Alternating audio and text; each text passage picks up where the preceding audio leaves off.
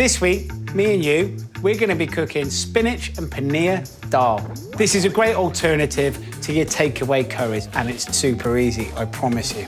You are gonna need red lentils, curry powder, some chopped frozen onions, frozen spinach, a sweet potato, some garlic, vegetable stock cube, some tomato puree, and some paneer cheese. Kitchen kit this week is a wooden spoon, a normal spoon, a sieve, a kind of like frying pan saucepan thing, a knife, and your favourite mug. First thing you want to do is get your pan, stick it on the heat. Houston, we have a problem. Somehow I've managed to put the lock on the induction hob. These things can definitely happen when you're in a kitchen. Doesn't matter how many Michelin stars you got. No. The technology can always get the better of you. Does anyone know how to turn the lock off? Okay, let's have a go at this one. Quiet, please. Silence on set. So the pan goes onto the heat. I'm gonna put a splash of oil. And into that, I'm gonna add 1 mug of frozen diced onions. And with your wooden spoon, give them a stir. Once your onions look like that, a little bit brown and tinged around the edges, turn the heat down, get yourself 2 cloves of garlic. With the palm of your hand,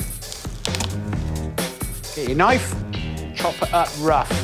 Put your fingers down one end, handle in the other hand, and then just rock it backwards and forwards. That way you're never gonna cut your fingers, and it just chops up the garlic. And throw it in to the onions. Turn the heat back up just a little, and then get yourself 1 vegetable stock cube, give it a little crumble inside the foil, and into that, medium curry powder, 2 tablespoons, all right? And then tomato puree, a big squirt, and then give it a good stir. The next thing to go in is a mug's worth red lentils. These are red split lentils. Measure out a mug.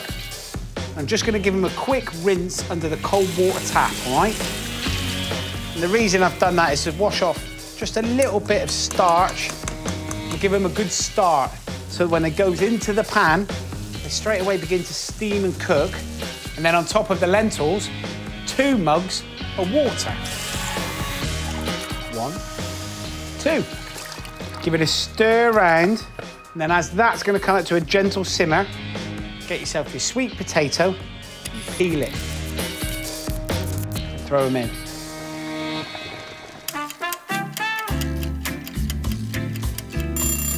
After 25 minutes, your lentil dal should look like this. Soft, squishy, and super delicious looking.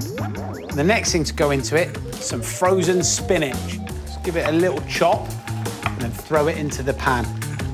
And then the next thing to go in is paneer. Now this is Indian style cheese. Cut your paneer into chunks and then stick it into the dal. And that is it. We are ready to serve. Get a great big spoon into your bowl. And that is a spinach and paneer dal. Costs next to nothing, but oh my God, flavor-wise is incredible. Go on, guys, get in there.